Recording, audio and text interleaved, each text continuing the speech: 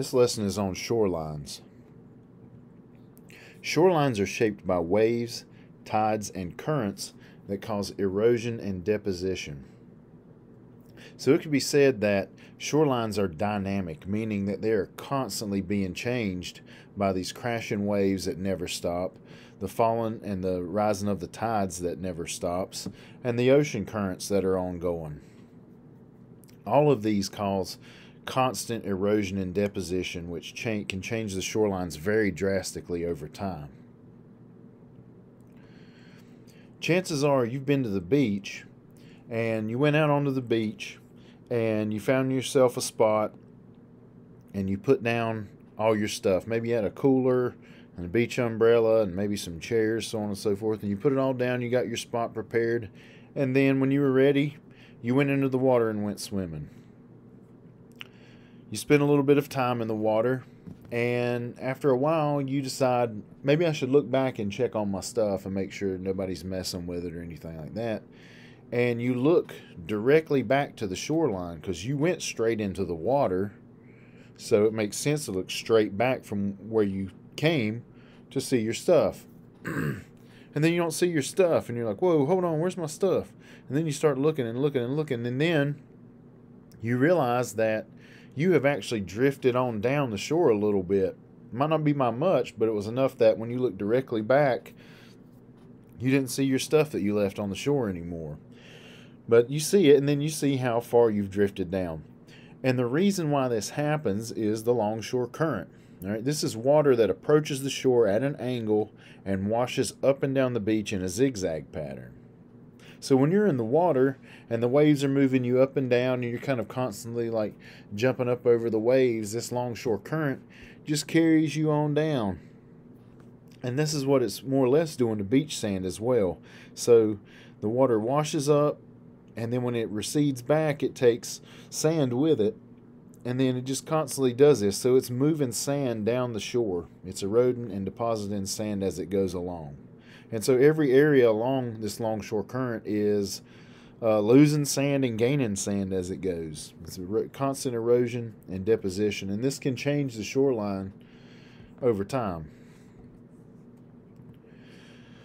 And it can also lead to the formation of some of these geological features that we're about to talk about. The first one being a spit, which is an outward extension of sand that develops as a result of a longshore current moving sand down a beach. So here we have a shoreline, and for a minute I want you to imagine this part right here wasn't there. So you have a shoreline that kind of does this here.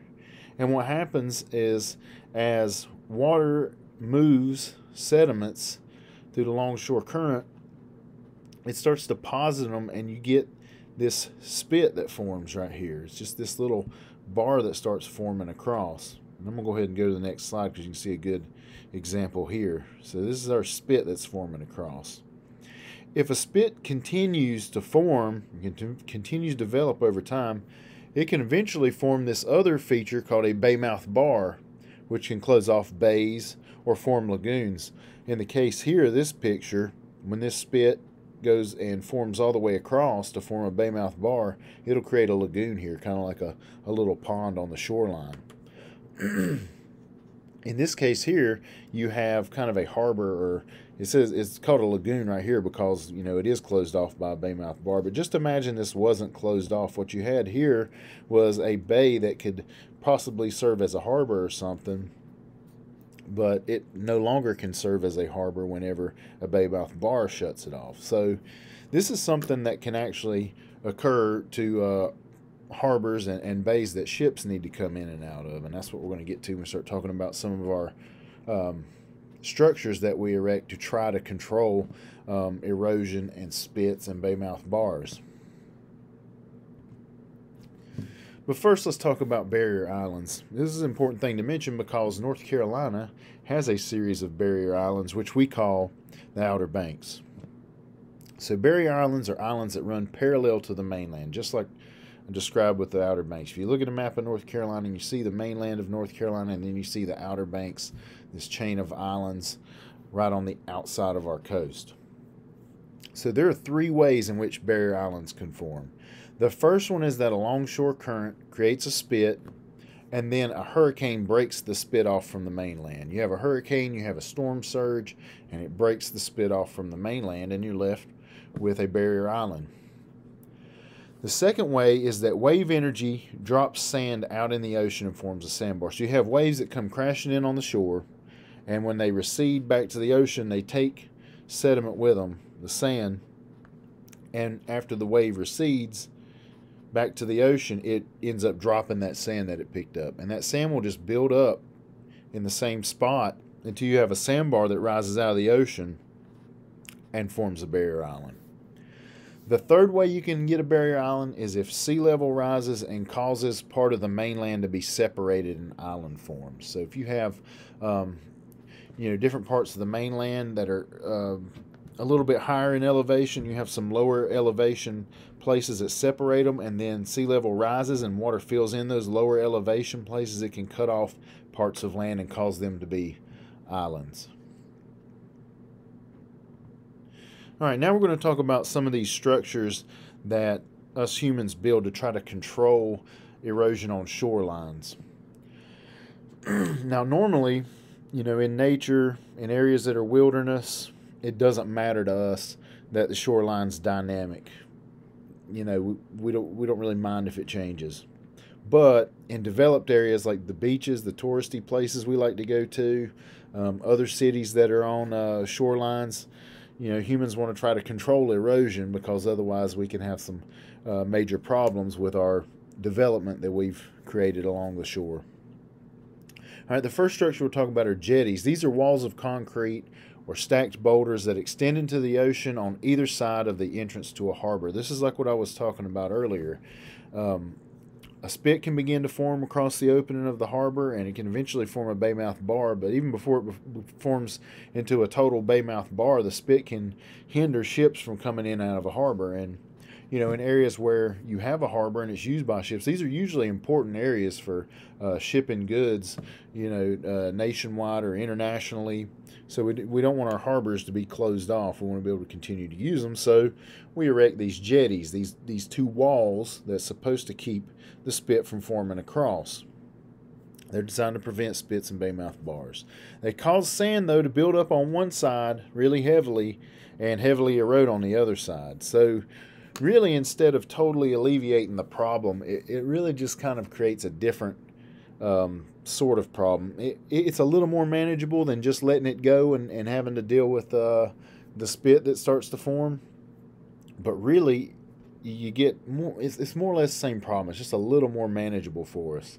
So what happens is you end up like the longshore current is moving this way and doing this kind of motion like I'm making with the mouse right now. So it's picking up sand and moving it down this way. And what happens is you have all this sand that accumulates on this side of the jetty, but on this other side of the jetty, the erosion happens even quicker. And not only is the erosion happening quicker, but you're depriving this area right here of sand that would otherwise be deposited there. So what ends up happening is sand will build up on this side until it just starts forming a spit right here on the edge of the jetty. So you end up with the same problem. So what you have to do with these jetties is you have to maintain them. From time to time, you have to make sure you take sand from this side and move it over to this side. And that way you're trying to keep it even on both sides like this here. But it's something you have to maintain. It can be expensive and labor intensive to maintain. All right, now let's talk about groins. This is like a jetty, but with just a single wall, and there's really no harbor opening involved. You're just trying to keep sand from leaving one area of beach. Like maybe you have just imagine like Myrtle Beach, for instance, that most of us know and have been to in our life, or you have a city right there on the shoreline, so you wouldn't want your shore eroding away to where the water's coming like right up to your development, right up there to Ocean Boulevard and all the buildings on it, right? So this is something, if you were having that kind of problem where your shoreline is eroding away, you could try to maintain it and keep it in place. You would erect one of these groins, just a simple wall of concrete or boulders that's supposed to trap the sand. And it's designed to keep the sand from moving down the beach, and it works as far as, this one side. Like in this case, in this picture, the longshore current's doing this. Okay, so sand is moving down this way. So this groin is catching the sand here, but again, it's going to make erosion happen quicker on this side, and it's going to deprive this side from sediments from sand that would normally be deposited here. So you get much the same problem that you had with the jetties. So you have to maintain these groins. Otherwise, the sand will just like come up around here, and then you'll just end up with the same problem that you were trying to fix in the first place. So from time to time, the sand has to be moved from where it accumulates on this side to where it is not accumulated, where you're losing sand on this side. So this is a temporary fix at best. And something I also want to point out, just in general, when you erect these kind of structures like jetties and groins, it might help erosion in the area where you erect them, but it's going to make it worse somewhere else downshore. All right, here we have a picture of a groin. You can barely see it here. This is not been very well maintained. All right, so you have the longshore current kind of going this way in this picture. And what you have this accumulation of sand right here to where this beach may have only been, to about right here, before the groin was erected. But sand is built up, and you've got more beach on this side, while sand has eroded away here, and you have less beach, and the water's, you can see a very big difference between where the beach ends here and where the beach ends on this side of the groin. So it's time for this one to have some sand moved from this side to this side for sure. All right, we've talked about seawalls before when we talked about ways to mitigate tsunami damage.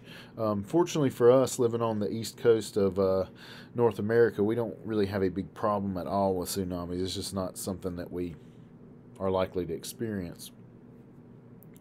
But we still erect seawalls to try to prevent erosion, like I was saying. Like in this picture here, you can't see much of it, but you have a city here on the shore, and you don't want all the shoreline eroding to where it starts affecting, your development. So a seawall is one thing you can erect. Now, as I mentioned, when we talked about seawalls in relation to tsunamis, seawalls are kind of problematic. It might protect the land behind the seawall, but it totally destroys the beach because water will hit the seawall and the waves bounce back with most of their original energy, and it just makes the erosion of the shoreline so much more detrimental, and it'll make it to where you just pretty much don't have a beach anymore in front of your seawall. And that's what we saw in the picture that we had for the seawall when we were talking about seawalls in relationship to protection from tsunamis.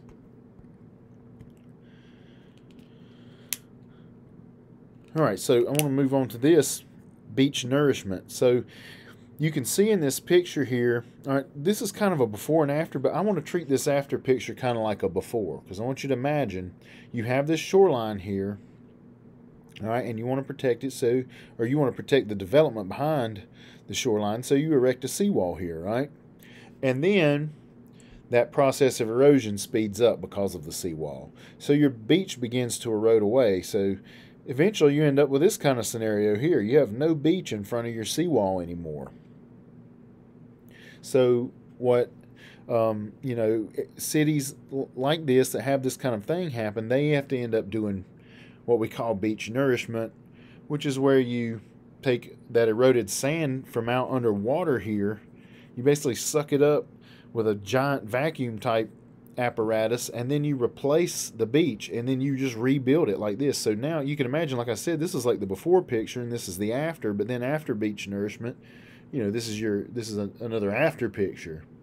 Okay, so the eroded sand is removed from where it's deposited underwater here and dumped back to where it was eroded from. A lot of times, if you go to the beach and this is taking place, you don't hear the term beach nourishment used. You hear, like, locals who live there will call it dredging. They'll say, oh, well, they're, yeah, you can go to the beach right now, but they're dredging, and you'll usually, like, see some kind of big yellow pipe-looking thing on the beach. And that's pretty much what they're doing. They're kind of sucking that eroded sediment from underwater and replacing it. I've been to Wilmington when they were doing this before. And You know, it's not the ideal time to go to the beach. Beach nourishment is very expensive, and it really only solves the problem temporarily. So, like in this picture, I told you they put the beach sand back, but it's going to erode again. They're going to end up right back at this position right here again eventually. So then they'll have to do beach nourishment again. So it's only a temporary fix. It's something you have to do, and it's expensive, labor intensive, and in some ways, like I said, some people don't find it an ideal time to go to the beach whenever beach nourishment is taking place. So it can hurt your your draw too for if you're a tourist town. And that's I want to add, like, all those, anything that the man-made structures seem to fix in terms of shoreline erosion, really they'll create an almost equal problem. And when you fix it, when you take, from the jetties that are growing and move the sand from one place to another, or when you do beach nourishment, it's only a temporary fix. You're going to have to do it again and again over time. All right, let's talk about changes in sea level. This is something else that can affect shorelines. That can change the topography at the shore. So sea level has risen and fallen again and again over time, and these rises in sea level are often attributed to, or I should say, the rises and falls in sea level are attributed to whether glaciers are becoming larger or becoming smaller. Okay, so rises in sea level are often attributed to melting glaciers, which we call retreating glaciers. So if you hear the term retreating glaciers, we're talking about glaciers that are growing smaller because they're melting. So when glaciers melt, that water that once made up glacial ice, it ends up, as runoff, and aided by gravity, it eventually reaches the oceans. And so, just like I've said before, if you had a glass of water and you add water to the glass, the water level in the glass rises. The ocean's no different. When glacial ice melts and that water runs off in the ocean, it's the same thing. You're adding more water, so sea level rises, and this can cover up shoreline. It can basically make the shore be further inland. Now, on the other hand, falling sea level is attributed to advancing glaciers, which is what we call them advancing whenever water is freezing and being added to them. The glaciers are growing larger. So what happens in that scenario is that deprives water from reaching the ocean, so sea level eventually falls. And this has happened in cycles, over the history of, the geologic history of the Earth. It happens naturally. But unfortunately, with man-made global warming, we're contributing to a rise in sea level, because the warmer we make the planet by adding carbon dioxide to the atmosphere, the more glacial melting we have, and the more water we have in our oceans, and the higher sea level we have. And this can be problematic if the problem gets too far out of hand. A lot of our coastal cities could end up underwater eventually, and it sounds kind of far-fetched, but it's absolutely a possibility. Now, another thing that can change sea level are tectonic forces. So earthquake activity can cause changes in sea level. When we watched our video on the 2011 earthquake and tsunami in Japan, they explained that parts of Japanese coastline was thrust upward by about a meter. So earthquake activity, it won't necessarily change sea level globally, but it can change it regionally, or somewhere close by where the earthquake occurred. It can happen. You can have plates that are thrust upward or move downward, and this can change sea level.